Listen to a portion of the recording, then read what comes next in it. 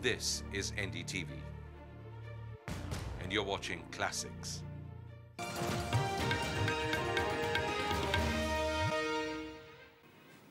Welcome to Talking Heads. One of the most exciting stories of international cinema is that of the young starstruck boy from Nalbazar in Mumbai who went on to conquer Hollywood and who created one of the biggest, most enduring brands in international cinema, Merchant Ivory Productions. Filmmaker Ismail Merchant's autobiography is out this week in India. It's called My Passage from India, and he's here launching it nationally. Thank you very much, Ismail. You're welcome. I'm delighted. The show.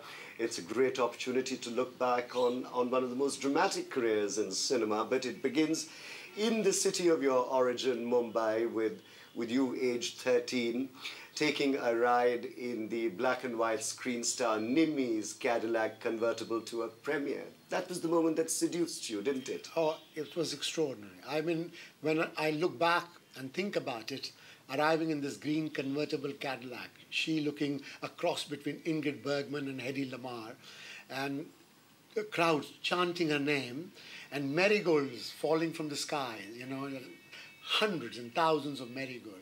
And coming to the premiere of the film, I can never forget it. It was this magic, you know. And I said, well, if one is in cinema and you are showered with marigold, what more you want, you know, in life? So that was it. That was the passion. You know, it kindled that spirit. But unlike most aspirants who come to Mumbai in pursuit of the film dream, you really found it in America. Actually, it started in Mumbai because, you know, I adored, you know, actors like Dilip Kumar and Raj Kapoor and Nargis and so on. And Nimmi's introduction, which was a family friend, and that really, I would go to studios, I would not go to classes, I would bunk the classes and go to see her in the studios where she would be playing different parts. But then that vision, that sort of passion, you know, continued after my studies in New York at NYU. You know, I made my first short film. But the real key moment was your meeting with another young filmmaker in New York, James Ivory, who'd also made a film about India. And that is when both of you got together, came back to India in the year 1961 to make your first black and white feature, The Householder, starring Shashi Kapoor and Leela Naidu.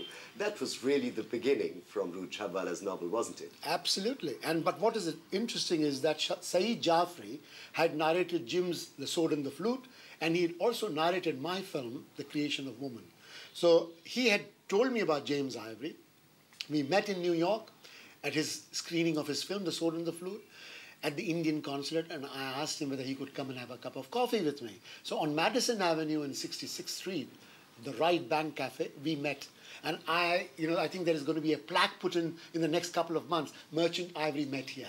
You know, so that actually... It's a historic landmark in New York. Absolutely. And then we came to India, approached Ruth Chhabwala.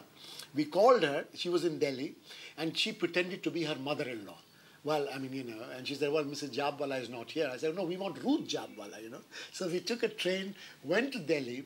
She invited us for a cup of tea at her home in Flagstaff Road. We went and had tea. Now, I'm talking about in 1961. And there I was trying to impress her with all the photographs from Hollywood and, you know, all the luminaries, Susan Hayward and John Gavin and, you know, all of the... But she was least interested in it. You know, she just wanted to be her... I mean, she wanted to hear what James Ivory had to say. So the novel, we said, why don't you write a screenplay, I said. And she said, well, I have never written a screenplay. So I said, well, I have never produced a feature film, and James Ivory has never directed a feature film. So three novices meeting together. It's like Sangam, meeting of the three holy rivers, you know. So it's so interesting that... one of the most enduring partnerships in film of all time. Absolutely. This has been like magic, you know. She's a European Jew, I'm from India, and Jim is from America. So, you know, three of us met together along with his wonderful friends who became, you know, really a family, you know, for Merchant Ivory, Shashi Kapoor starting with him. And seeing the location in old Daryaganj, you know, with the Zenat Mosque where the householder is said. I mean, And I was the accountant, I was the chauffeur, I was the cook, I was the producer, I was the production manager. Combined, this was like baptism by fire, you know, just jumping into it. And also the smooth talker and fundraiser. Absolutely. The film was made for $90,000 in 2 languages, Hindi and English. We were very ambitious, you know.